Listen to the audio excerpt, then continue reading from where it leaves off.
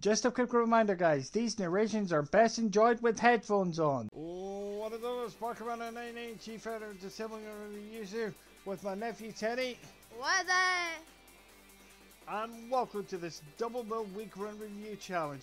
Can I review 2 recent releases on the respective launch weeks? Well, a Legend of Zelda Majora's Mask review says that I can't. This week, I reviewed the latest entry of the Creative Assembly's Total War series. Can this game lay siege to Tamina in 3 days? But without further ado, roll your armies and let's find out. Round 1, fight!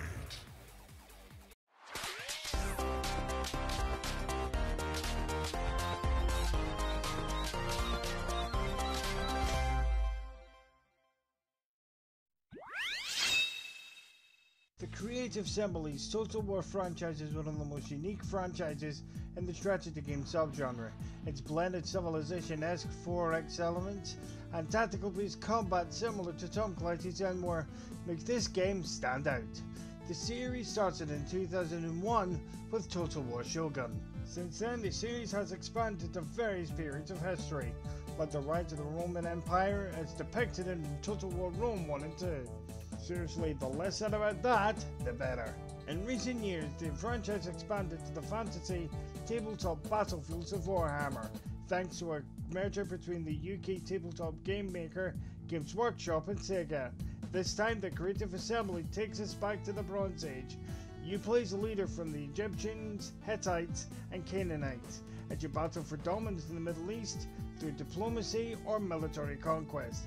The accessibility scores are as follows. To kick things off, visibility gave an 11. Seems like the Creative Assembly were not messing around when they developed this game. There is a feature called Alliance Colors. This handy little feature changes every faction's color to reflect its diplomatic stance towards you.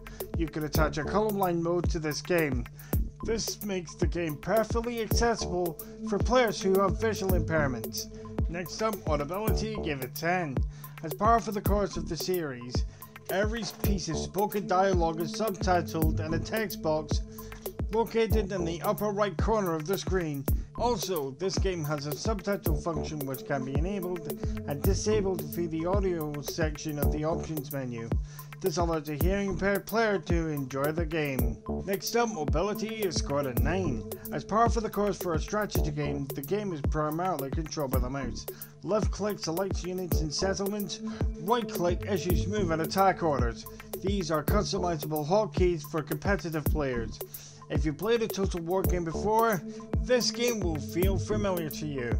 Last but certainly by no means least, gameplay given 9.5. In short, this game had a lot of potential. There are a lot of missed opportunities here. For example, they could have taken a mythological approach and added myth units like Anubites and Minotaurs. Too bad they didn't.